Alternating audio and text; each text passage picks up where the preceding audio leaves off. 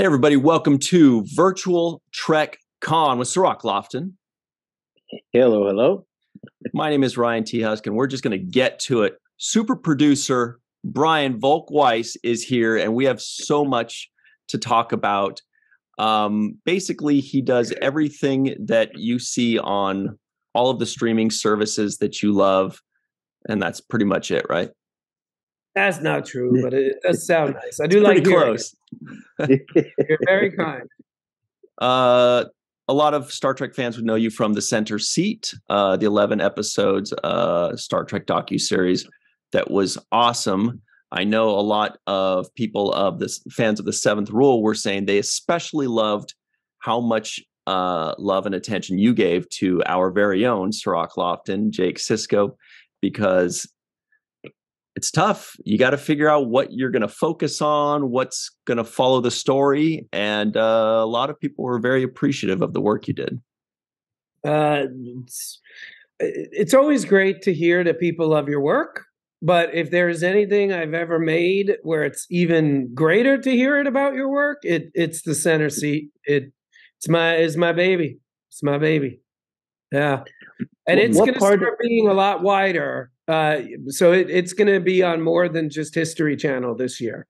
So it cool. should be everywhere before the end of the year. So slowly but surely, as we start to get rights back, you'll see it on Pluto. You'll see it on Amazon. It'll Tubi, Roku, Peacock. So it'll start to be everywhere. It'll be a lot easier to see. That's awesome. It'll be streaming live at Quark's Bar anytime soon. If you're waitstaff. Yeah. So the way you said that, sorry, I just want to ask real quick. The way you said that, Brian, it sounds like, is Star Trek your favorite or one of your favorite franchises? It's tied with Star Wars, but they're very different. Like, Star Wars inspired my career choice. Star Trek, and again, I will just say, I know it's just a TV show and movies. I do know that. But, I mean, it basically gave me a code to live my life by. I'm not religious. I wasn't in the military. So I didn't have like a system to give me structure. And I was 7. Wow. I was 7 when I saw Wrath of Khan, and that film, for whatever, it's so funny. My daughter, who just turned 9, it's so interesting when you have kids, because I'm seeing her do things that I did that I didn't realize it was a thing that I did it. But then I'm seeing my daughter do it in her own way. And for my daughter, it's Wednesday. Like, she has watched that show bare minimum every episode 15 times, could be 20 times. And that's what I did with Wrath of Khan. And that film, you name it, from not believing in no-win scenarios, like, that's what changed my life. That's what gave my life structure. And then, rumor has it, they made more than just Star Trek II. So everything that came after continued to just give me reinforcement, from Picard to Sisko to Janeway, to the modern Pike, like that. You see what I did there? Yes. That's given me a structure by which I try to live my life. But those would be my top 2, tied for first place. And speaking of that, because you mentioned the structure and kind of the life code. And then the people that you mentioned were captains. You said Picard and Sisko and Janeway. And my question, I guess, is more of an observation: is the leadership skills that these captains show in the shows and the episodes and the movies are similarly applied in your own life when you are a leader of a project in these projects that you put together? Is that the same kind of approach? You use those same skill sets? Yes. The simple answer is yes. The simple answer and the truthful answer is yes. But the more complicated, nuanced answer is, I am a leader because I saw what they did and I wanted to be that. So, I'll give you, with Kirk, like I said, that's where it all began. For a long time, all through high school, all through college, at the beginning of my career, I was very Kirkian. But as I've gotten older, I find myself becoming more Picardian and Ciscoian. Did I make those words up? No, those are definitely words. Nope. If you really think about it, the difference between, I'll give you, apples to apples, like when Kirk was losing, he blew up the Enterprise. When Cisco was losing, he left a fucking baseball on a desk. Mm-hmm. Like, they both lost. They would both have. Am I allowed to curse, by the way? I forget. I think so. Yeah. All right. I'll try. I'll keep my cursing. But they both lost. They both eventually won. But Kirk blew up the Enterprise. He probably didn't have to. And Cisco, in the most subtle FU in the history of television, just left a baseball on a desk from a conversation he'd had a couple years earlier. And like that, to me, that's at this point in my life, if I acted like Captain Kirk, the company would be bankrupt and divorced, and we'd probably be in jail. So it's not too applicable. It's not too great to be Kirk at the moment. But being Picard or Cisco, that's what I think my job and my life requires of me now. And it's not to say I don't still revere Captain Kirk, especially in Star Trek 1 through 4, maybe skip 5 and then come back on 6, but not sure what was going on in 5. But actually, obviously I know exactly what was going on. But my point is, I don't lead because of them, or I don't lead in a way because of what I learned from them. I sought to be a leader from a very early age because of what I saw them do. Mm-hmm. Right. And that leads to my next question, which is, what part of the process when you're filmmaking is the part that you enjoy? Is it getting the actors together, coming up with the concepts? Is it the actual shoot, or is it the sitting back release? Is it dealing with the the networks and the big companies and getting these deals put together? What is the part of it that you enjoy? I mean, there's tons and tons of parts that I enjoy. Do you want me to tell you the number one best part? Yeah. This is one of the only things that a human being can do where you spend 6 months or a year or 2 years building something. And there's so many companies that do that. Millions of companies make products. But in entertainment, we're one of the only businesses that make a product that, like, if you work at Rolls-Royce and you make engines for the 787 and the A350, you may have made an engine that is safely moving 50 million people a year with staggering precision. It can work when it's negative 50 degrees. It can work when it's 200 degrees. It can work at 10,000 feet. It can work at 80,000 feet. And it's more fuel efficient than ever. Nobody knows what you've done. Everybody assumes the engine will work. The best thing about our business is, like, we make something that the public interacts with. And if they like it, like, you're a part of society, like, not society, but like, you're a part of the conversation. I was in a used bookstore a couple weeks ago, and a book that we published last year, I saw the book in the store.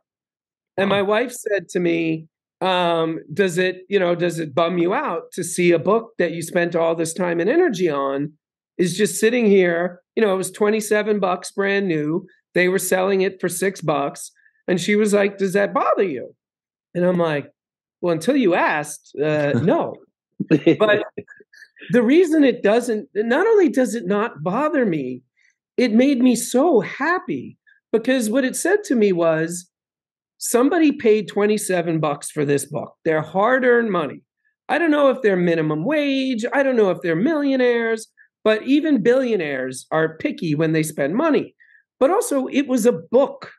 So that means somebody spent their time on something that I helped be a part of. I didn't write the book. I had nothing to do with any of the creative. I met the author. I liked her. We did a deal with her and we published the book. That's all I did.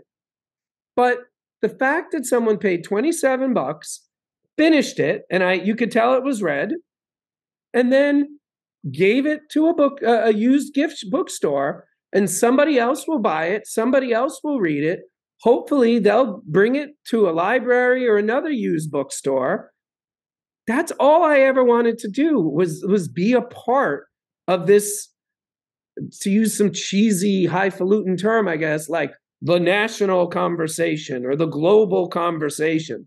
That's the best part of what I do, is just, I get almost every day now a DM or something saying, I just saw this, and one of our shows just premiered in Australia. And all of a sudden, I'm getting all these people following me from Australia, DMing me, I love this, I love that, even when they don't like what you're doing. It's like, that's true.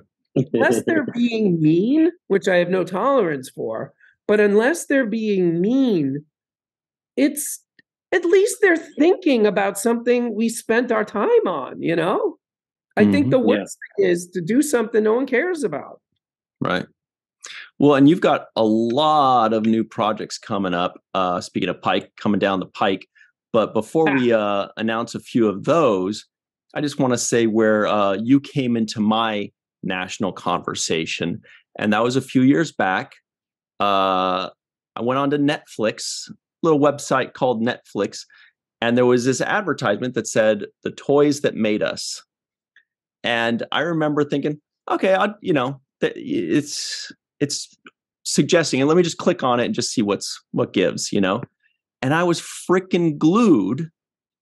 I just wanted to learn. I didn't think that a docuseries about toys, or what I thought was just a docuseries about toys, would really be that interesting. But you really nailed that.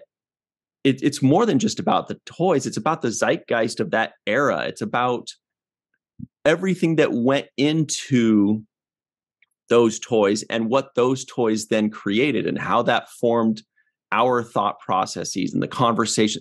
There's just so much more to it. And of course, in season 2, you did one with Star Trek. There were Star Wars ones. There was, I'm a sucker for He-Man, so that was the one that got me. I was like, okay, I'll watch the He-Man. You could do a docuseries on He-Man, and I will watch it.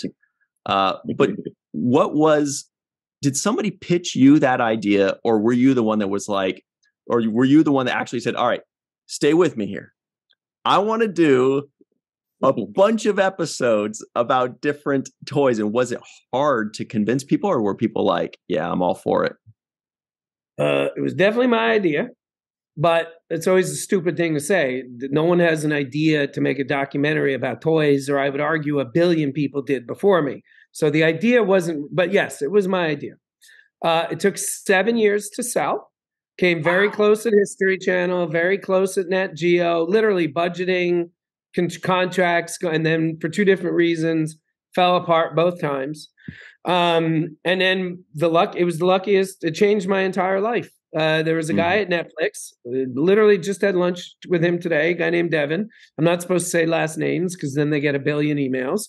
But a guy named Devin, I knew him because my company also does a lot of stand-up comedy specials. So he was the guy in charge of acquiring stand-up specials for Netflix. So one day he called me up and he was like, hey, man, I'm now running unscripted for Netflix. Do you have any ideas? How many producers get asked that question by a network? They dream of it. Believe it or not, I do. So I sent him the deck that we had developed for History Channel, which was called The Toys That Made America. Actually, it was called The Toys That Built America. Sound familiar? And that he called me up one day, and even this conversation changed everything. He said, and by the way, the picture, the deck, the picture, just to show you how different this version was, the image on the cover of the deck was that famous picture of George Washington crossing the Delaware, except all the heads of the people on the boat were replaced with famous toy heads. Nice. So George Washington was Optimus Prime. The guy rowing in the back was the Baroness. So that's what the show, that was the show I originally had conceived. Yeah. What Devin said to me in that first call after he had read the deck was, the show that Netflix would do would be like your idea meets that 70s show. To which, of course, I said to him, what the hell are you talking What does that mean? This is what he said.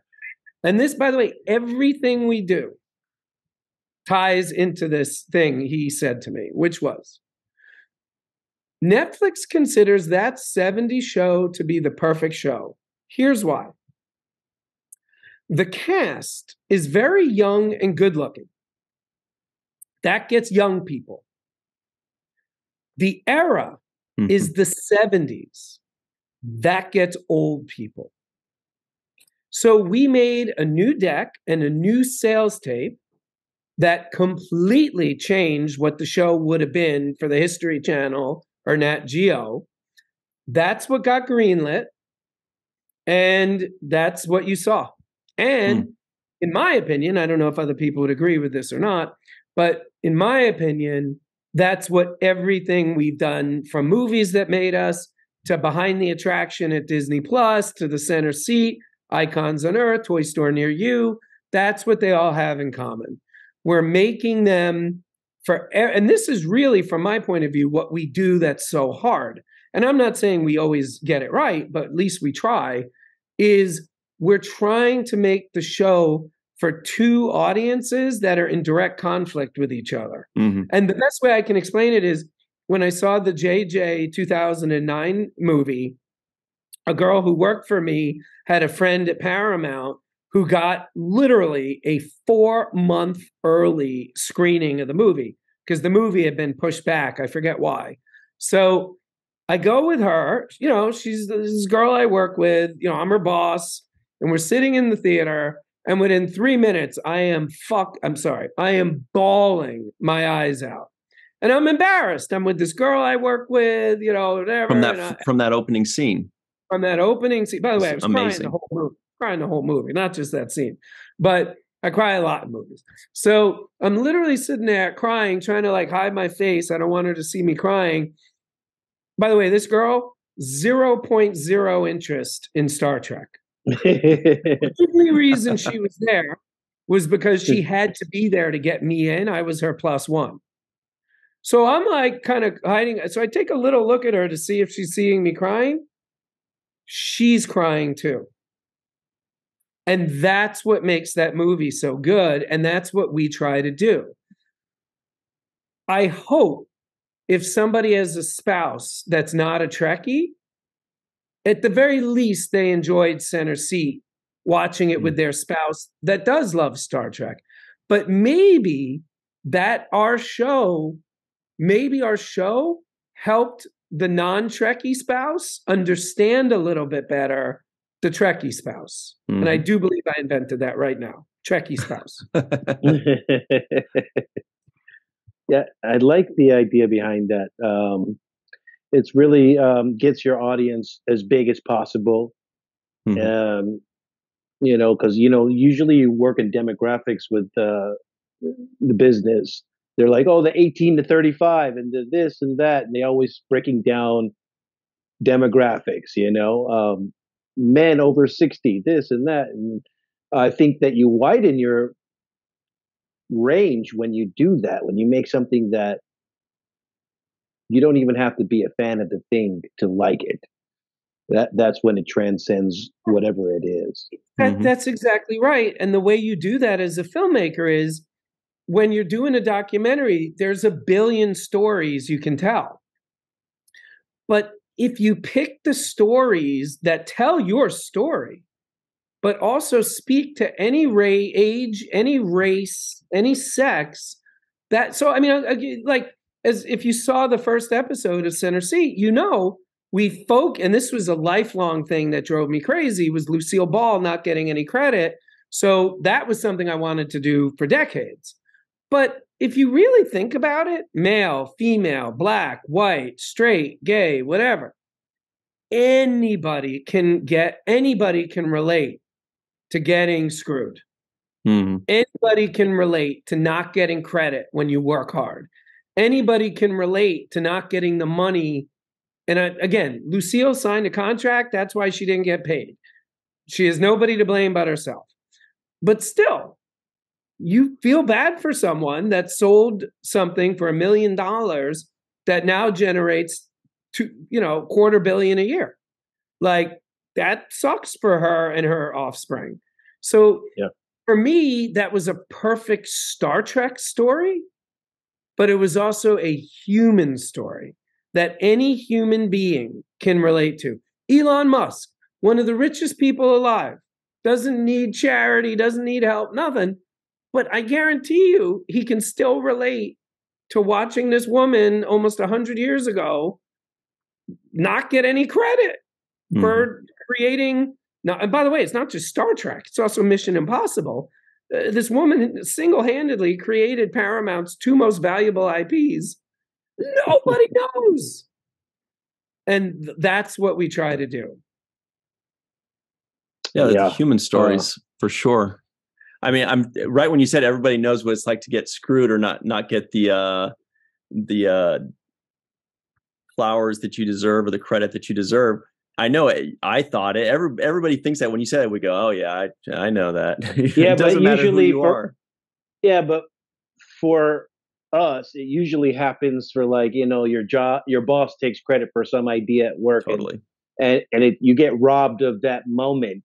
You don't get robbed of billions of dollars, right? So it's like when it happens on that kind of scale. Yeah. I know every drunk guy at the bar says that they did. Every drunk at the bar is like, I had $1 billion idea, but I was this. Exactly. Oh, I'm sure. Yeah. But just to be clear, she didn't get robbed. She just she didn't get robbed. She had bad luck. The syndication wasn't a thing when she did the deal. Not to mention, I'm pretty sure that she didn't think it would be what it became. I mean, nobody could have thought that. Nobody. Except for George Lucas, who did think that when he got the toy rights and the merchandising rights in the original Star Wars. But there's a very famous picture of him and Gene Roddenberry talking at a New York Comic-Con. And from all the research we did on Icons on Earth, Star Wars, Toys That Made Us Star Wars, and the Center Seat, it is very clear a tremendous percentage of that conversation was about the ancillary rights. Oh, wow. And don't forget, Star Wars is almost to the day 10 years younger than Star Trek. Yeah. Not the day, the month. It's like 68 days off of 10 years exactly.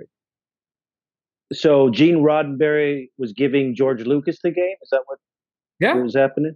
Yeah. If you look at what Gene, quote unquote, got wrong, and I would argue he didn't get anything wrong. No one cared about ancillary back then. So the whole thing that he did with Lincoln Enterprises, which to this day is legally dubious, anyone at Roddenberry Entertainment would tell you it's a gray area. Anybody at Paramount would tell you it's a gray area. If they went to court, both sides do not know what the outcome would be. And that's why they've agreed to continue working together in this gray area. But it's a gray area. Whereas when George Lucas did his deal with Fox, there was nothing gray about it. Right. Now, you mentioned in all of that, Icons Unearthed, and all of the radical, research. It sounds like you're just extremely researched in all of these projects that you do. Icons Unearthed, currently running season 3, but what is season 4 going to be? Season 4 is not just Marvel movies, but it is, every season is 6 episodes. Marvel is 8. So it's a supersized season. Because we need more of that. I'm a That's big right. Marvel head. I'm a big, Marvel guy. DC less. For some reason, Marvel was just the one that grabbed me as a kid, and DC less. Do you have a preference, or are you legally obligated to say Marvel right now? Oh no, I can say it. It's funny. There's only one superhero for me, and that's Batman. Every other superhero, to a certain degree, is on the same level. Like, if you look at my toy collection, I have a gigantic, it's probably the second or it's probably the third or fourth biggest genre of my collection is Batman. Wow. So, I mean, it's crazy. I look at DC Marvel, like, for me, DC was like IBM and using Microsoft, and Marvel was like the iPhone, the Apple. It was just like clean, easy, user friendly. And to me, that was the difference. So I gravitated more towards Marvel and X-Men and Punisher and whatnot, more so than, even though I did have the Batmans and a few of the other stuff, but mostly was Marvel for me. Yeah, I didn't get into either, and the only reason, just to turn this into a therapy session, the only reason why I got into Batman was I got mugged in the 7th grade, and it was obviously very scary at knife point and everything, and I just who mugs a 12-year-old? That's New York, baby. Yikes. So I just gravitated towards Batman after that, and never give me your backpack and your little juicy box. Pretty much, yeah. They changed the course of my life for about a probably $30 jacket. Yeah. Jesus. Wow. So then you like the idea that Batman was kind of like. See, I gravitated to Punisher for those same reasons. I thought Punisher was the guy who was going to pay back. He was going to get the ultimate payback. And so Batman was your payback guy. Yeah, it's so funny. The police found the people who mugged me, but my mom, right or wrong, we'll never know, made the decision not to press charges because she was like, if we press charges, then they'll probably beat up Brian as soon as they get out of jail or worse. And again, in retrospect, I don't know, maybe that was the right thing to do. Even if she was wrong, her heart was in the right place. But as a 12, 13-year-old, you just want justice. And Batman was dealing out justice every 30 pages.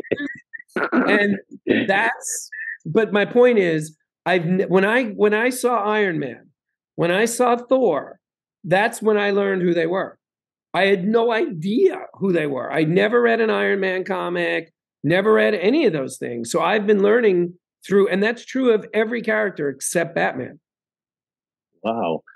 So when you do this Icons on Earth, how much of it is going to be the comic versus how much is it going to be the movies? So the first episode is basically from the founding of Marvel until literally the green light of Iron Man. Wow. Then the second episode is Iron Man, and we go all the way through Ant-Man. Okay. I had the pleasure and privilege of meeting Stan Lee at a convention. And this was like I guess it was so long ago that he didn't even have a line, or like there was like no crowd there. And I remember I walked right up to his table, introduced myself. It was like a treasured moment in my life, having shook Stan Lee's hand and just knowing how much money I gave him buying all of these comics that I still have to this day sitting in boxes. So I was just so grateful to have met him. Is Stan Lee obviously going to be heavily featured in this, right? Or Yeah, he's all over it. But by the way, you know what's funny, man? You just reminded me of this. I've never even said this out loud before. In either it was 98 or 99 in Pasadena, I went to a convention, second convention I ever went to ever. And Will Wheaton, it was the most sad thing I've seen in my life. I mean, he had maybe one person come by in 20 minutes. I saw the same thing. I saw him at a convention last year. It must have been 80 to 90 people waiting for him to sign their. Yeah. You know what changed that? Because I saw that at a Star Trek Las Vegas, which was the biggest Star Trek convention in the world several years ago. And I remember looking, and he was just by himself, and he smiled and like waved, and he was very friendly. And there was nobody at his tables, and it was so strange. And then he just blew up, and I think that's from the tabletop gaming. I think that's where, he started that, or he worked on that. And then that just put him in a completely different level. Now he's, this huge guy. You're not going to see nobody at his lines anymore, at his table anymore. That's for sure. Yeah, no, it's unreal. That's why I couldn't believe Stan Lee. I couldn't believe seeing Stan Lee sitting there, like looking for somebody to talk to him. Like, I guess I'll talk to you. Chance, Yeah. I've met him a few times over the years, usually in green rooms and stuff. And that guy's a trip. I mean, he is what you think he is. I mean, he's a high end. I met him he was in his late 70s the first time I met him. The last time I met him, he's probably in his mid 80s. He had the energy of a 25-year-old. Mm-hmm. So, Brian, you're also the man behind a toy store near you. You're working on a new season for that. Yeah, we're actually doing 2 seasons. For whatever reason, we always get picked up in 2-season intervals. So we're in post right now on season 6 and in production on season 7. And we can't guarantee anything, but we are trying very hard to get both out this year. And as of now, we're on schedule. Wow, knock on wood there. I've got a toy store story. Toy store story. Michael Jackson. I met Michael Jackson. I didn't meet him. I saw him at a toy store in Beverly Hills. I was going to pay my phone bill, and I see a crowd gathered in front of the toy store, and I'm like, "What do you guys? What's going on?" They're like, "Michael Jackson's in there," and of course, I joined the crowd. Like, "Well, he is. We'll move out of the way. Give me a spot." And I stood there, waited for him to come out. He was there with his, Prince and blanket. But he came out, walked past everybody, took a couple of photographs, and that's my toy story.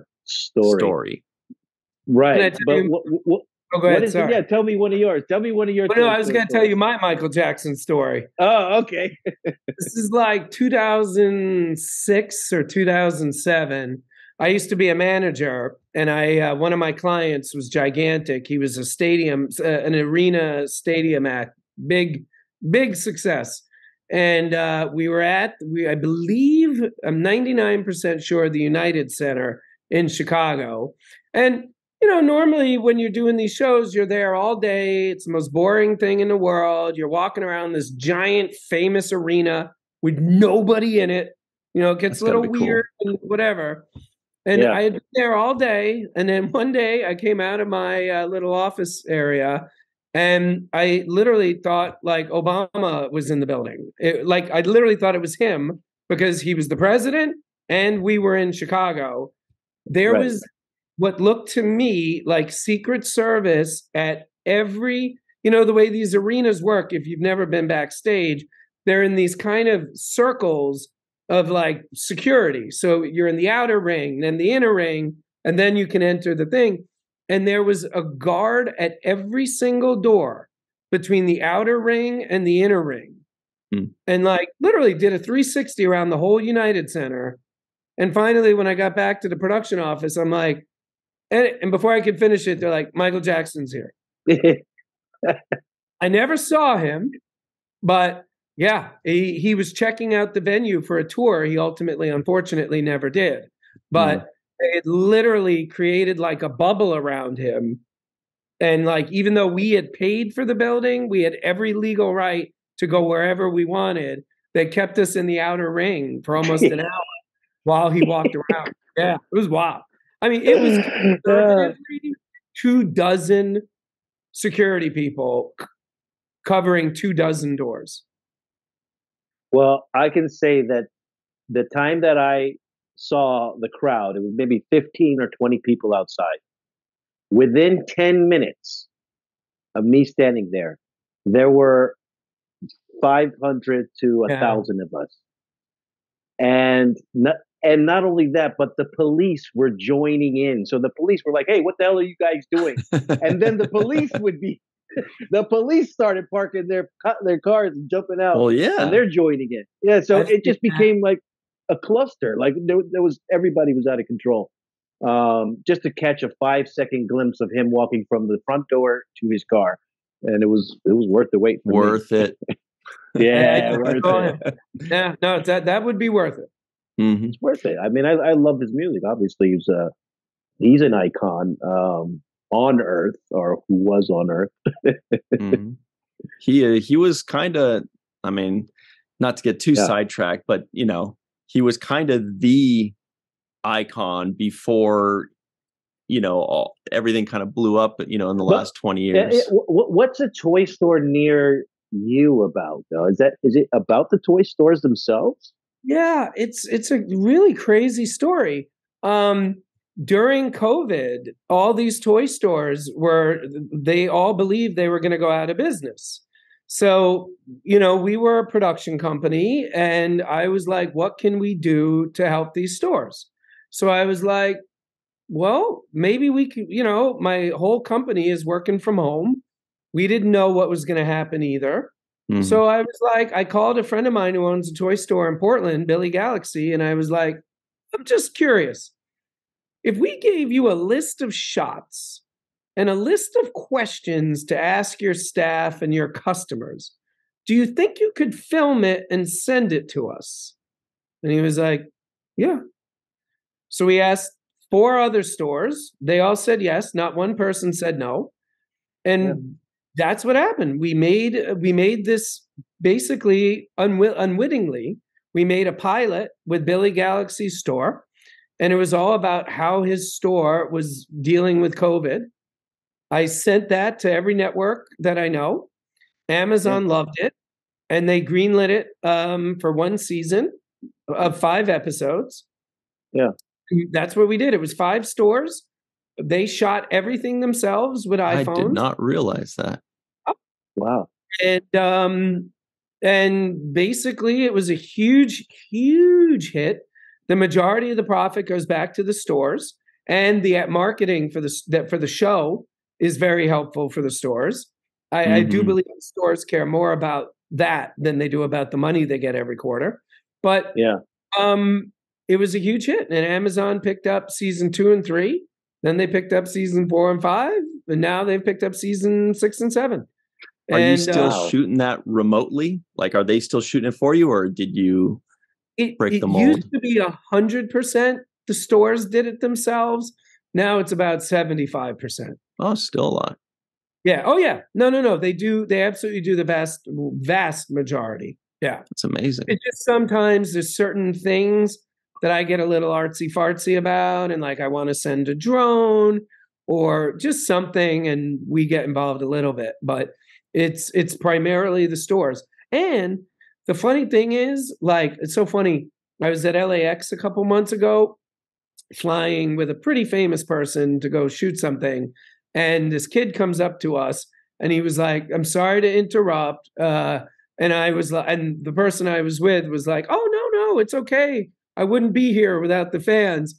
And he looked at her and was like, who are you? And he was like, he looks at me and I'm like, oh, and then I looked at the star and I go, oh, just so you know, we do this show called The Toys That Made Us. And the kid goes, wait, what's The Toys That Made Us? And I go, wait, what? How do you know me? He's like, a toy store near you. Nice. So now that's becoming a bigger thing for us than even Toys That Made Us was, which that would possibly be. I've had no bigger surprise in my career than what I just said. Mm-hmm. Wow. Mm-hmm. Yeah, The wow. Toy Store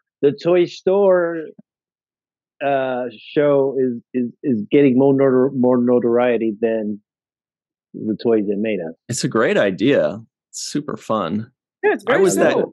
I was that kid once, by the way, when I was like, oh, hey, Terry Hatcher. Yeah, but I was totally into Baron Davis, the basketball player, but she thought that, but anyway, that's just my high school Ryan would have kicked me so hard for that.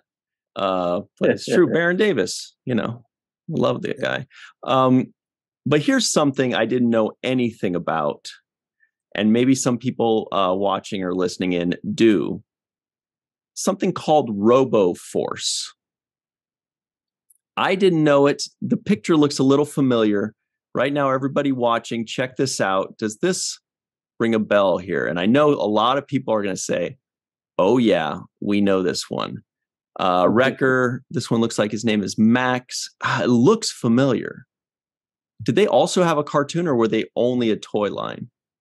They technically had a cartoon, but the cartoon, while the pilot was being finished, got canceled.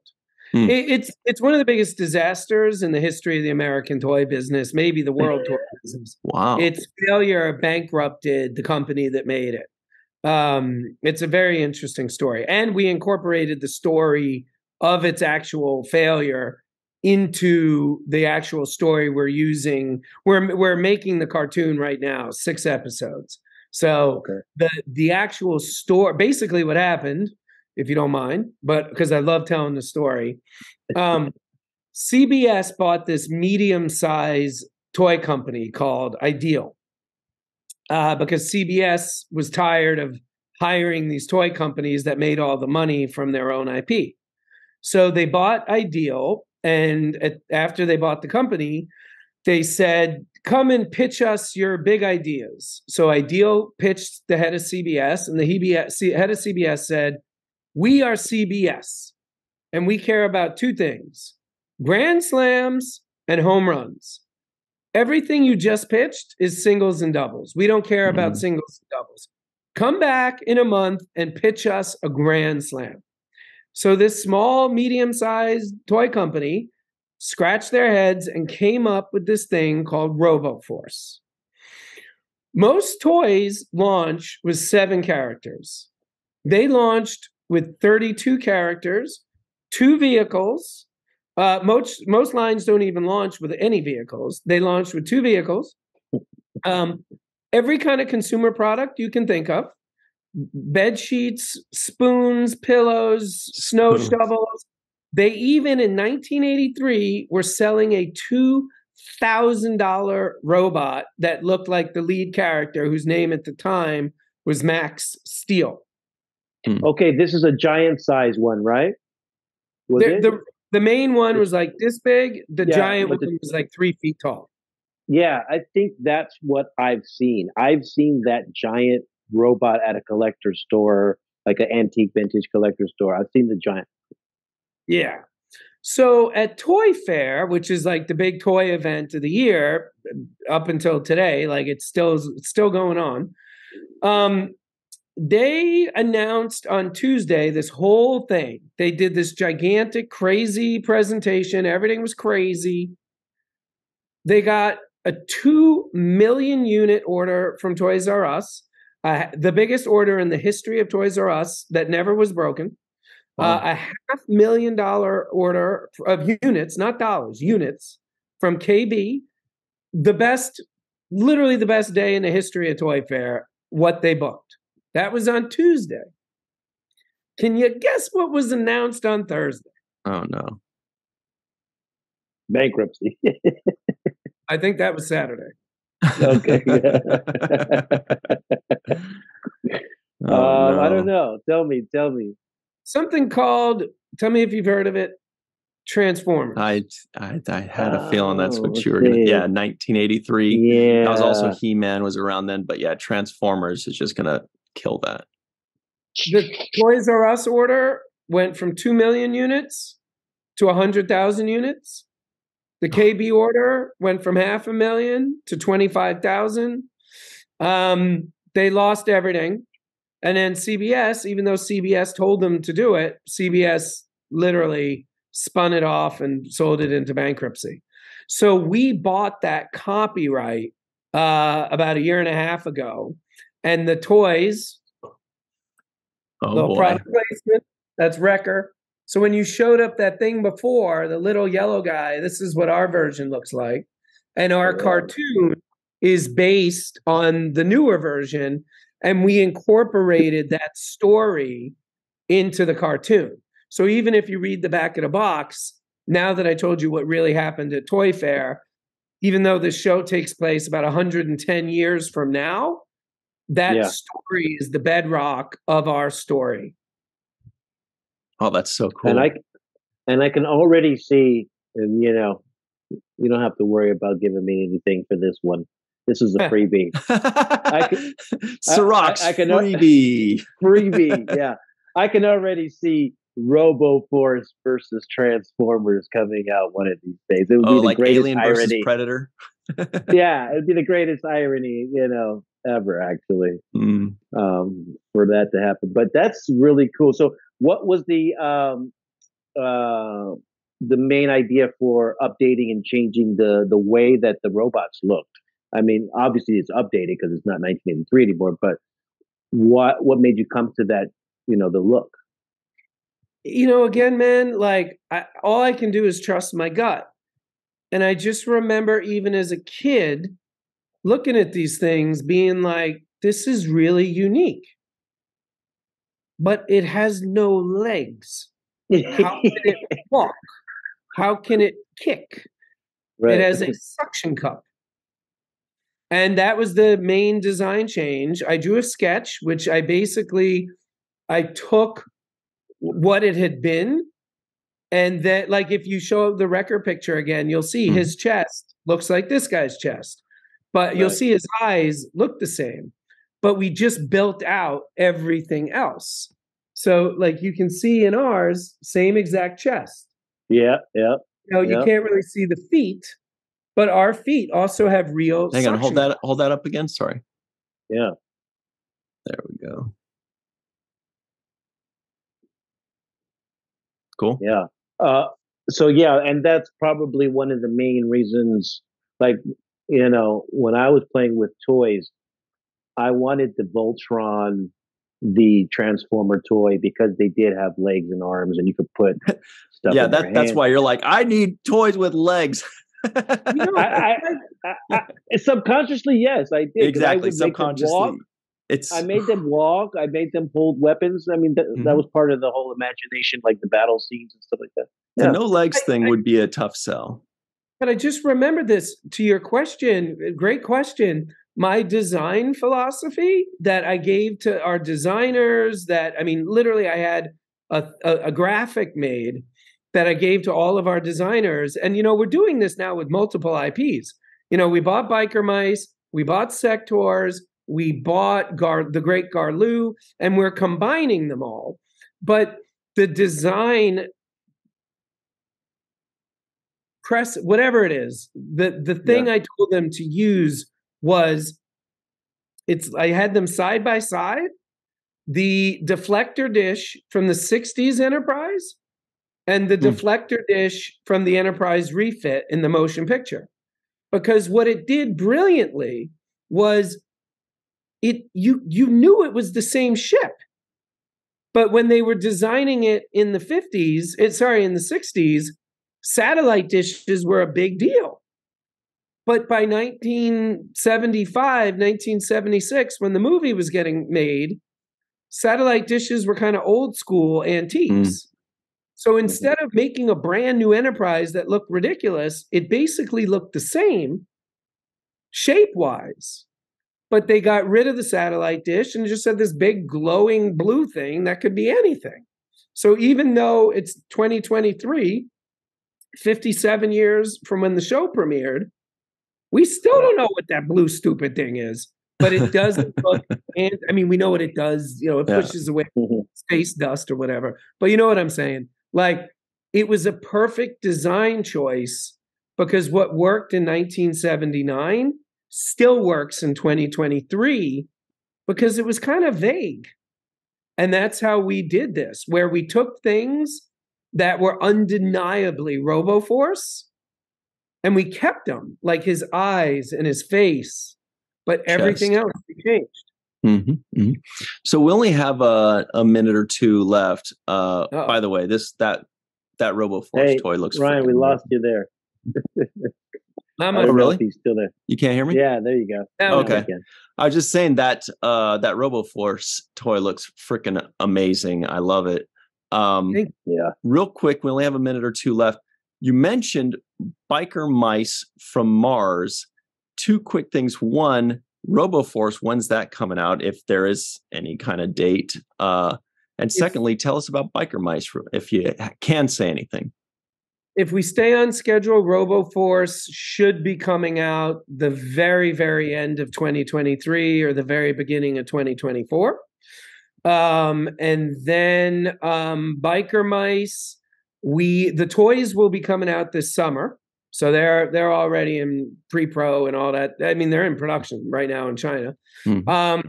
The show, we just attached one of the biggest celebrities alive. I can't say who yet. And that'll be announced hopefully in the next month or two. And then that will enter production soon after that. And again, like I said, we're merging the IPs. So when you're watching RoboForce, there's a scene in a bar and there's signs all over the bar that say no mice. So like that's basically saying RoboForce exists in the same world as biker mice, which exist in the same world as Sectors and Power Lords and the Great Garloo. And in case you or any of your listeners have never heard of any of these IPs, A, it doesn't hurt my feelings. B, I'm not surprised. C, we don't have the money yet to be trying to buy Transformers. So we've been, getting the IPs that we can afford, and then we're combining them so that each series helps build all of them. There's this company you may have heard of called Marvel that seemed to have done this pretty well. And that's so we're looking at for ourselves. We call it the Nacelleverse because we're egomaniacs. Nacelle company. You have the best job ever, by the way, Brian. I think you've just proven that over the course of this discussion. Like any job, there's good days and bad days, but there have been more good days and bad days lately. Knocking on wood. I'm going to be looking for the. Oh, what? I'm looking forward to the biker mice from Mars merchandise, like one of their T-shirts or something. That looks like it's going to be some cool product line right there. Oh, it looks like he's pulling something up. Yeah. This was this morning. That's what's called the paint master. The factory sent us that. That's the lead. That's so cool. Yeah. Mm-hmm. So it's all coming. Yeah, I watched Biker Mice from Mars. I mean, I remember it when it was on television. I watched the show. So that one I'm probably more familiar with than all of the other intellectual property you were talking about, part of the universe. But I'm looking forward to seeing this stuff because of one thing I know, toys, the animation history. So, I mean, you're going to bring that level of quality, that amount of research that you've done and, going around gathering all of this information. I'm looking forward to seeing that applied in your toys and in your interpretation of this intellectual property. So I think it's going to be spectacular. Mm-hmm. Yeah, I think the fans. We don't mess it up. I think the fans really can trust you with these IPs because it's you've shown the passion and the knowledge and the creativity for it. So you're taking these IPs and bringing them to new heights, which is kind of what you did with those toy stores. You get things that people love and you allow them to flourish. You take them to these new heights. And I think that's just one of the coolest things anybody can do. And second to saying yes when we asked you to come on our show. Brian, this has been so much fun. We really appreciate you taking the time. Thank you. And as I said to you before, it's always a yes. Just tell me when. That's so cool. Because you got a lot of things coming out, so we want to keep talking about it. It's still hard to believe anyone even cares to talk to me about anything like this. So I'm very grateful. Absolutely. So we're happy to have you out and wish you so much continued success. Thanks, man. You've already won Grammys, Emmys. It's just a matter of time before you continue to, you're just going to keep doing it. So I'm here to support you all the way. And we haven't even touched all the stand-up comedy that you are a part of. We'll have to do that next. That's like a next time. We're gonna have to get on that. We all got to go. So much. Yeah, that's a whole nother show. Anyway, thank you very much, Brian, and everybody at home. Thank you for joining us, and enjoy virtual TrekCon, and go check out Biker Mice from Mars. But I think RoboForce is the one that I'm super excited about right now. See you next time.